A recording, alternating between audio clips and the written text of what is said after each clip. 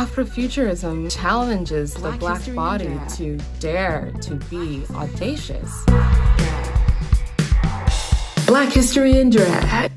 Hi, my name is GodXXX Noirphiles, and my pronouns are they, them, she, him. I am so happy to be back to do Black history in drag.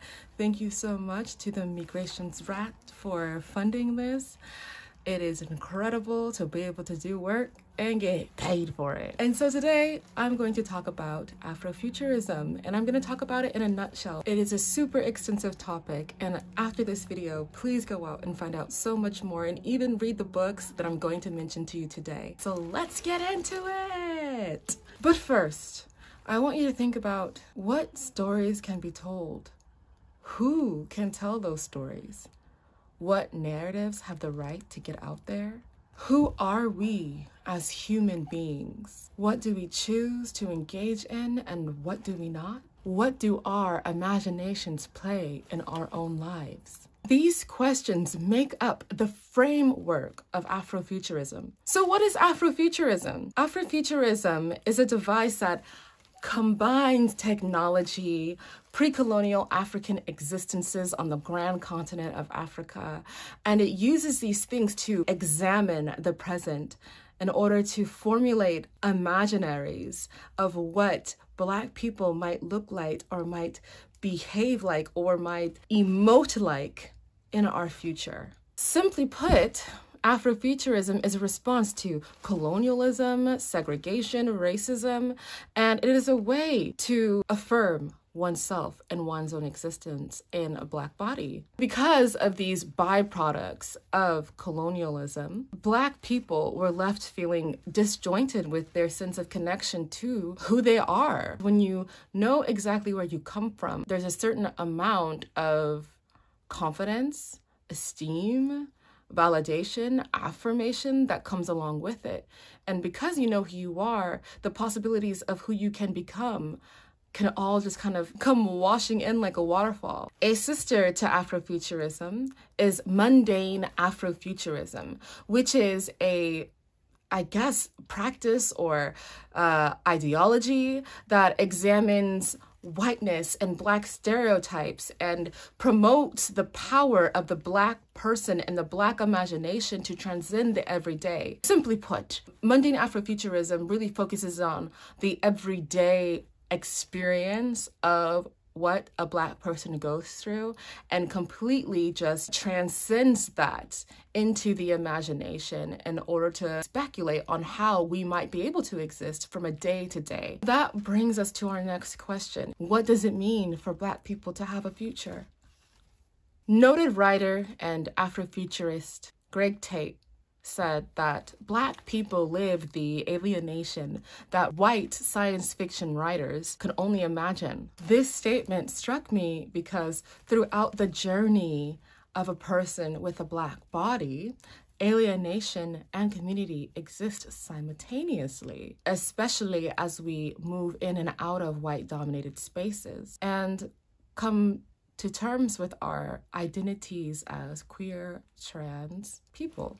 A key part of Afrofuturism is speculative fiction. Speculative fiction is an umbrella term that encompasses imaginative ideas that are not based in reality, such as futurism, the spiritual and the paranormal, and other imaginative ideas. The function of this form of fiction is to explore history and the ways of resistance and hope through the Black body as a vessel to explore and tell these stories. I think it's always important when we're talking about the device of speculative fiction to really understand intersectionality. Within it, we talk about where gender intersect with Blackness and where gender and Blackness intersect with spirituality.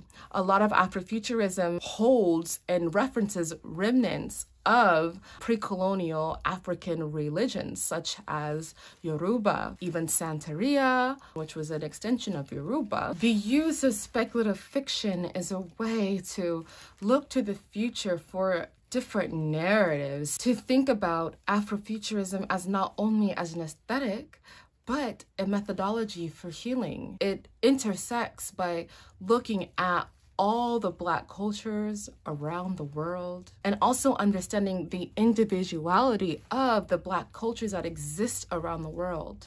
And the writer of the book, Afrofuturism, Itasha El Womack, states that technology is also seen as a race because technology is a human invention.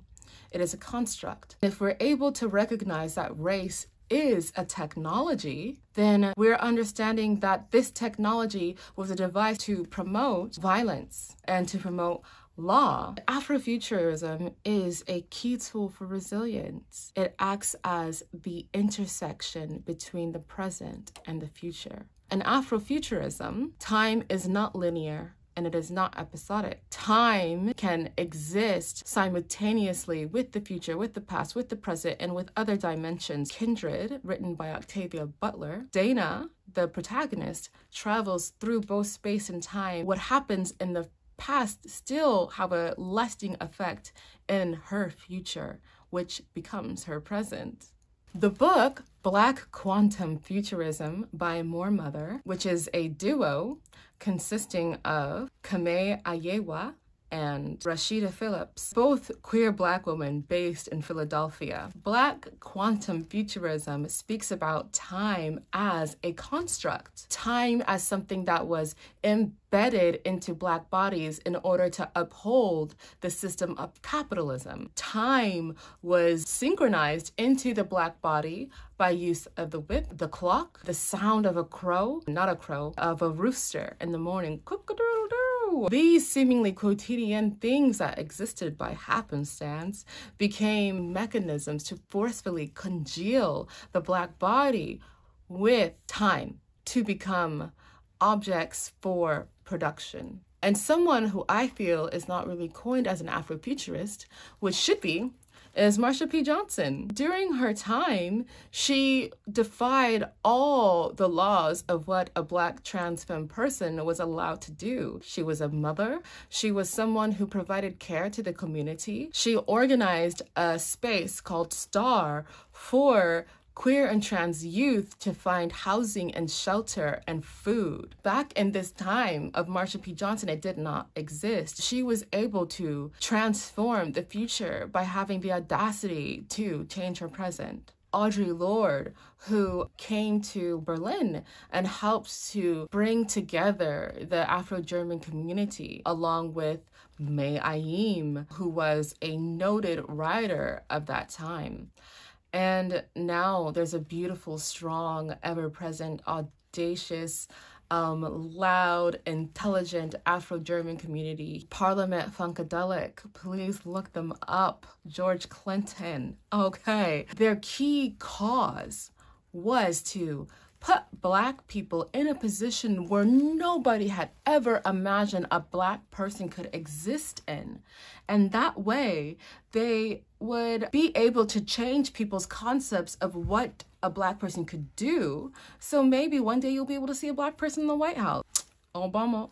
When you look at Star Trek back in the 1960s, this was the first time you saw a representation of a Black astrophysicist in space on the Starfleet Enterprise, being a badass, Lieutenant Uhura. And of course, I have to mention Sun Ra. He believed that he was born on Saturn, and he used the depictions of ancient Egypt into his craft to transform the way Black bodies were seen. In the 1980s, Muriel Tremise created a game like this, Freedom, Rebels in the Darkness, set in her home in Martinique. In the game, you are one of 4 slaves who have to use your skill to strategize on how to on how to fucking build a rebellion. It's amazing. How, like, come on, y'all. This is the 1980s, and a video game like this is being made, and it was silenced because, I mean, like, we're barely just uncovering this recently within the last decade. This is a key